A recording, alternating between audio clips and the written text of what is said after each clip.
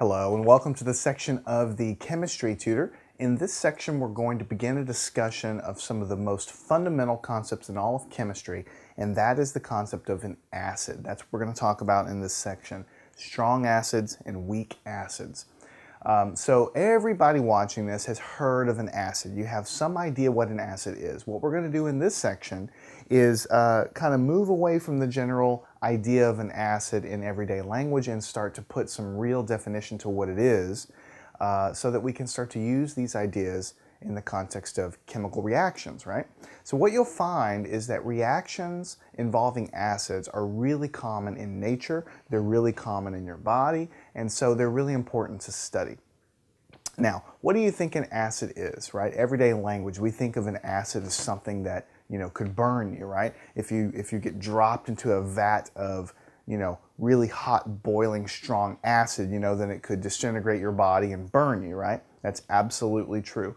But it turns out that there are weaker acids that you deal with every day. For instance, inside of a lemon, there's an acid inside of a lemon. That's what gives it that taste, right? That citrus taste to it, right? Most citrus fruits actually contain acids. There's different kinds of acids in your body that your body is using all the time.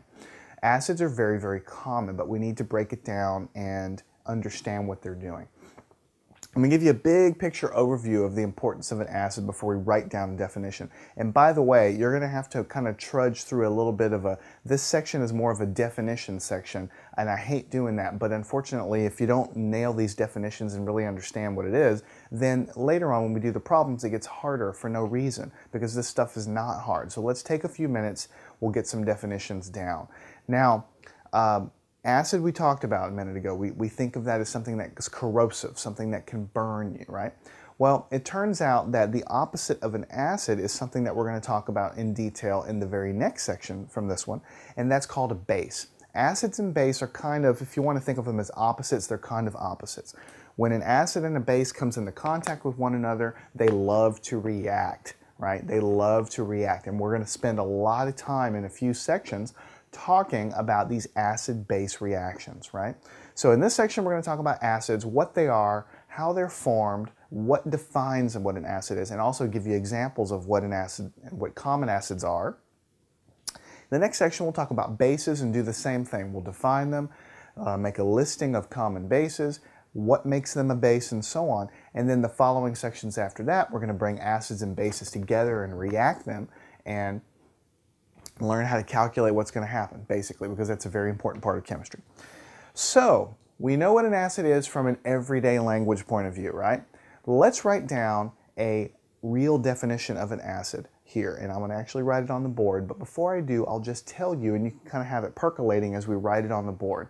An acid is a substance which produces hydrogen ions when you put it in an aqueous solution.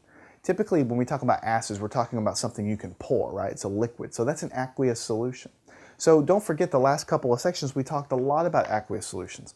We said if you put a substance in there, like an ionic substance, into water, then it dissociates, it breaks down into ions, right? So we had lots of examples of how you put stuff in there like sodium chloride, and it breaks apart into sodium ions and chlorine ions in the solution.